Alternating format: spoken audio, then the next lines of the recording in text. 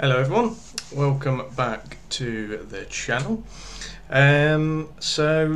We were out at Darley Moor on Sunday just gone for the first time in the Div 1 Superkart. So really excited about this one, obviously, before we went. We're gonna have a chat about that. We're gonna show some on board and we're just gonna roll through it. So never been to, well, I've been to Darley before, but I've never been around the track. So it's actually where I picked up my 125 long circuit kart a fair few years ago now. Picked it up from Darley, so I got to see what Darley was about and all that. And yeah, it's just a proper great little track, really. Obviously, it's more catered towards bikes, but obviously superkarts kind of fit in well with bikes. So kind of goes hand in hand. There's loads of paddock space. It's all decked out nicely. Everyone's really friendly. Staff are friendly.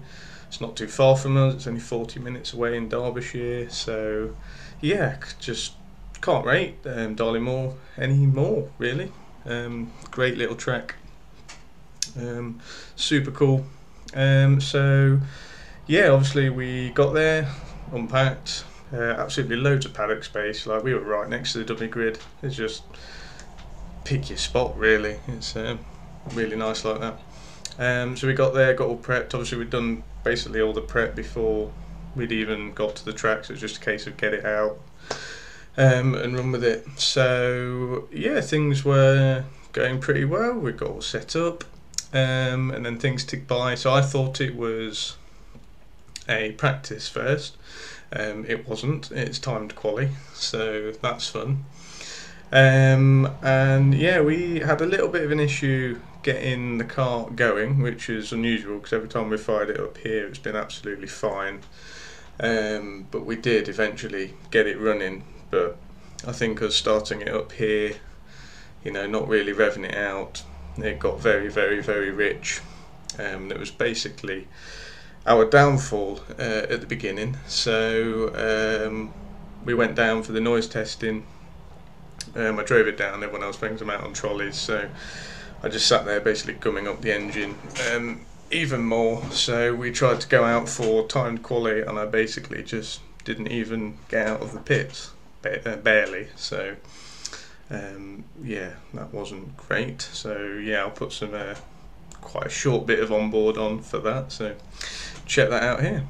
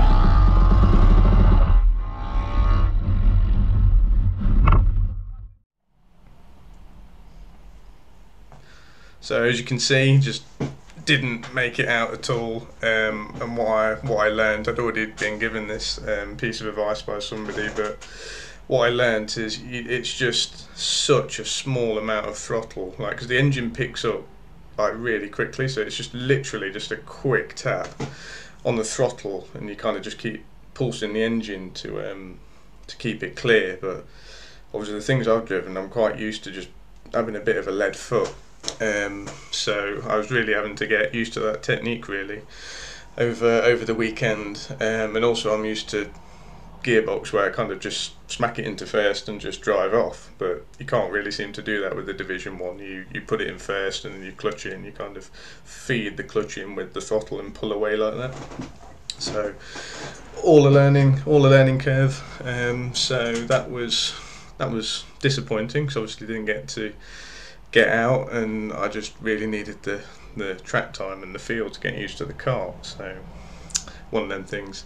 So what we also decided to do, because I didn't think it was all that, but we decided to change the main jetting as well in the carbs.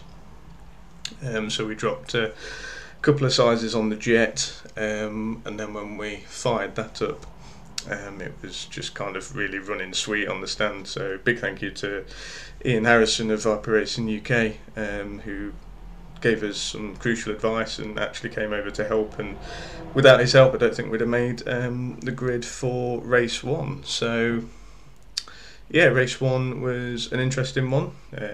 Obviously we were starting at the back because we didn't qualify, and it was just learn the track in race 1 really. So again, I struggled to get out of the pits a little bit, but I did get going in this one, so I was on the track and racing, so that was good. At least we were out on the track and being able to learn the car and just learn the track as well.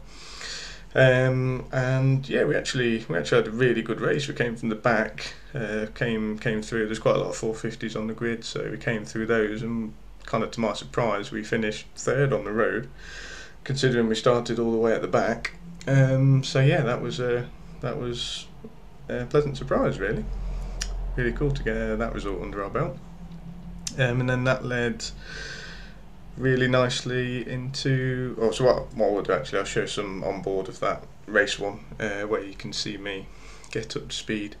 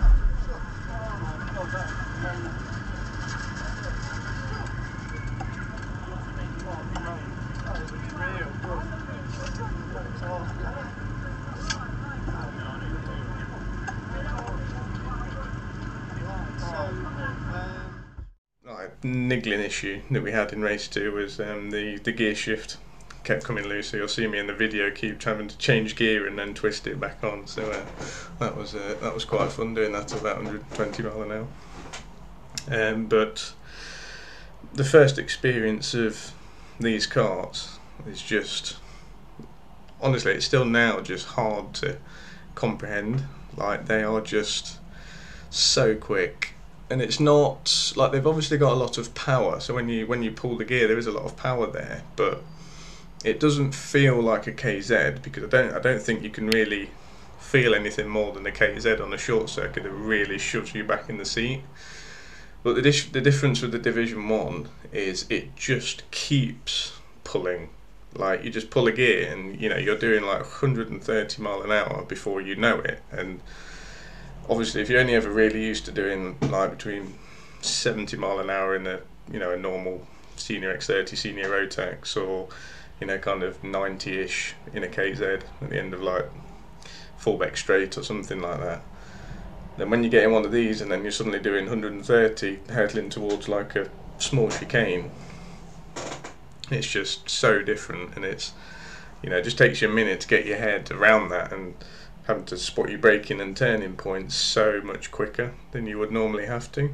And Darley's quite bumpy as well, and obviously you're laying down in the Superkart pretty much, and so your vision's all over the place. So it's just unreal.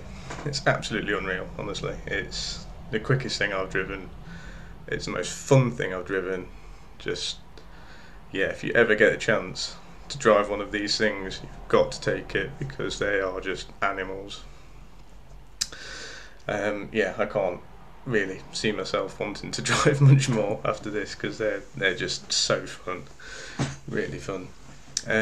So yeah, that was race 1, getting used to it, and obviously then we got that result. We ran reliably, so that was all good, all part of the plan. Then we went into race 2. So again, didn't realise really how the grids formed up, but because we finished 3rd, we started 3rd in race 2. So that was fun. Obviously not being at the back, actually starting somewhere in the grid. And yeah, somehow, even though there were a couple of failures from other karts, somehow we brought it home for the win. So that was totally unexpected, really. So yeah, I will throw up some of the onboard for that now. So check this out.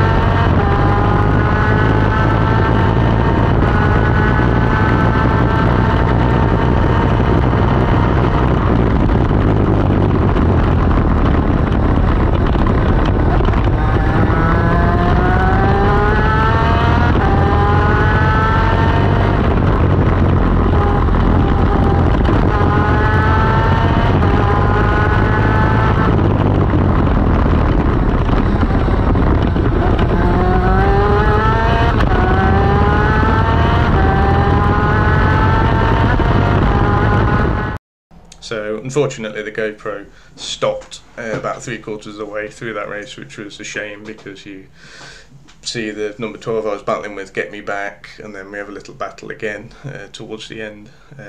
So that was a shame, but yeah, the GoPro failed for some reason. So yeah, like, still can't really believe that we won, and we actually won quite a few prizes. We got a £100 Teng Tools voucher, as you can see there. I'll cover the code. So that was cool. We've got a Teng Tools cap, we've got beer, and obviously a trophy as well. So Teng Tools voucher will be really useful. You know, there's a couple of tools that we need, so that'll be super helpful. It's probably like most that we've ever won in karting at all, so quite funny really. But yeah, we weren't without issue in that one. So unbeknown to me, on the last lap my rear wing had failed, so the rear wing must be kind of bonded together, and half of it is lifted up, and obviously then doing like 120, 130 mile an hour, it's come off, so it flew off down the back straight. So we got it back, and thankfully it's still intact. So we've got a bit of a repair job to do before Donington GP, which is coming up in a couple of weeks' time. So obviously all focus on that now. One of my favourite track basically in the world. I love Donington, and it's only down the road again. So yeah, really looking forward to that one.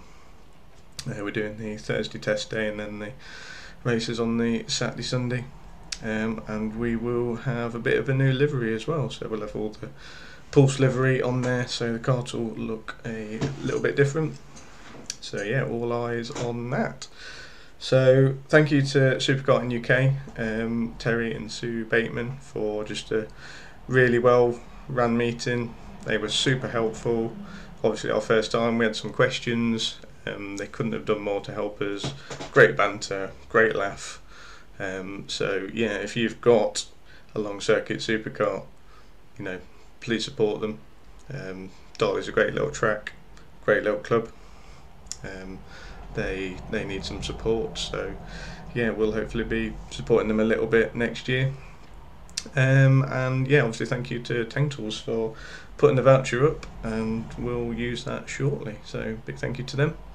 So yeah, we will catch you at the Donington GP. If you're there, we'll see you.